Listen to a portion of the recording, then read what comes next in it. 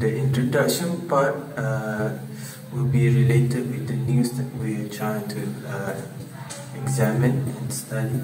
So the first and foremost is that communication theory was introduced by S.F. Scudder in 1980.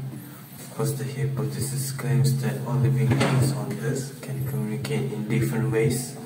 Thus, communication academics have totally different understanding of communication from the usual view. So, communications is often considered information in business also. It's pretty important. And the study on our communication theory assignment is based on Laswell communication theory. It was the most popular model of all of communication theories, and of course the founder of the theory was Harold D. Laswell. He constructed a linear one-way model of shortly after the Shannon-Weaver model to form a Laswell communication theory. So Laswell communication theory is aimed to improve communication between the communicator, message, medium, and receiver and effect. So we could see that the Laswell communication model asks inquiries about who said what, channel, who received the news, it and its effect. So we could relate to the news that we're trying to study here. So it contains all ingredients for Laswell communication theory, such as the control, content, and media analysis made the communication model suited for mass media.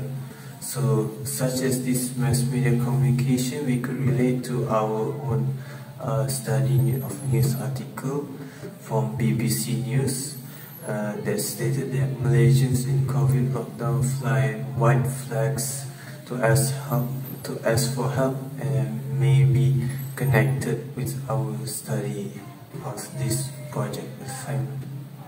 So, communication theories applicable in the article. The article, Malaysians in COVID lockdown raise white flags to appeal for aid, uses figures and percentages to communicate. So this article shows the percentage of Malaysians who have gotten at least one COVID-19 vaccine. 19% of 32 million Malaysians have received at least one COVID shot, and 8% are fully immunized. Communication theory process. S.F. Scudder's 1980 communication theory states that all creatures communicate, including flowers and animals. Communication theory scientifically explains sending and receiving messages, ideas, emotions, and information. The theory's processes outline how communication works. It includes the sender, message, recipient, and answer. A theory must be supported by data and stated scientifically. Theories are intellectual frameworks that include just facts and messages.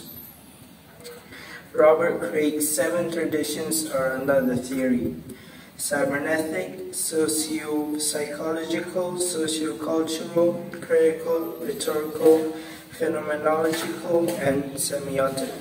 Relationship between the communication theories and its processes in the news.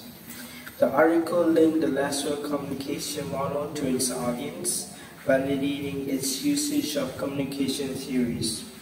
After the Shannon-Weaver model, Harold D. Laswell created the Laswell communication model, another linear one-way model. The theory examines how a message affects a large group and how each aspect of model contributes. Control and content analysis analyze the message.